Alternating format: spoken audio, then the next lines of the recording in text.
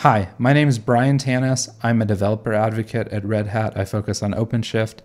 Today I'm going to do a quick run through of some of the new features that are part of the OpenShift 4.6 release.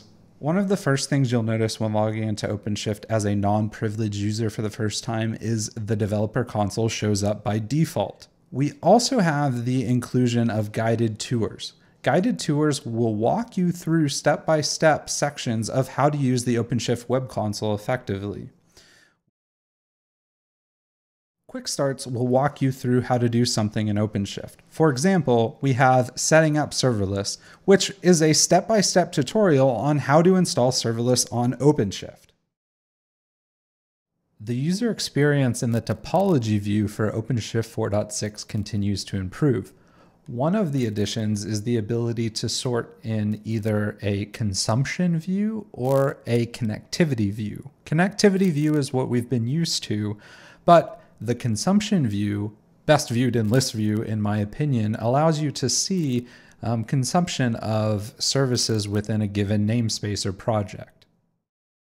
The ability to add things in the navigation of the developer console by searching for an object within the developer console and then adding that to the navigation has been around since the last release of OpenShift. When using the administrator view, we've added the ability to change the columns that are in a list. It does remember which columns you had saved previously, at least for a given session. We also now see the number of objects whenever we try to filter something within the administrator list view.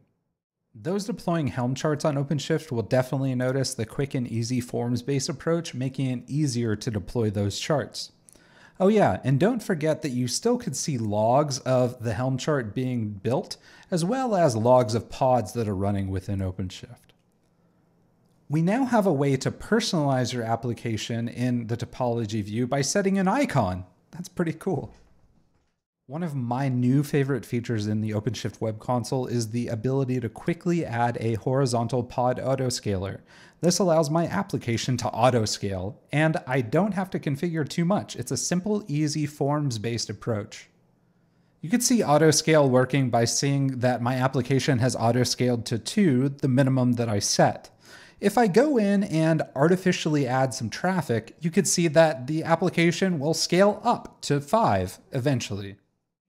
My machine was able to artificially load about 800 requests per second, and we could verify that in the new monitoring view in the OpenShift dashboard. Here we could see CPU, memory, as well as bandwidth metrics for a given application. We also see these metrics in the slide out view. The monitoring view is pretty powerful because we have the ability to query it using PromSQL. We also could set up some alerts. Platform services continue to improve in OpenShift 4.6.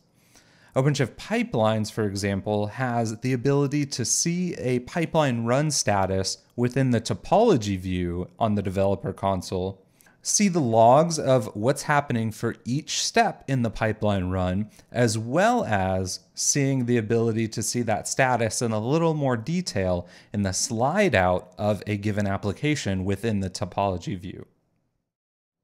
4.6 is a milestone for OpenShift Serverless in that serverless eventing is now generally available. Eventing allows applications to be connected to event sources to receive cloud events. It's easy to deploy an application using serverless. We just have to go into the developer console and add an application. We choose a Knative service as the deployment type to deploy that application as serverless. We then can drag the arrow out and create an event source. The event source list can be populated with other items from operators that are installed on OpenShift. We could notify our application in time increments using a ping source. We set this up using a cron tab type formatting, and we could choose whichever message we want to send to that application at a given interval. The usability of OpenShift Service Mesh is also improved in the 4.6 release. We have easy access to Kiali in the topology view using the link in the upper right-hand corner.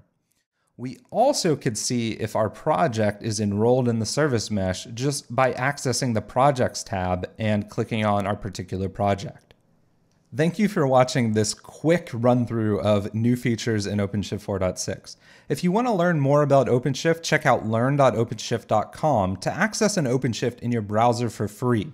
If you want to learn more about the OpenShift 4.6 release, check out developers.redhat.com as well as openshift.com.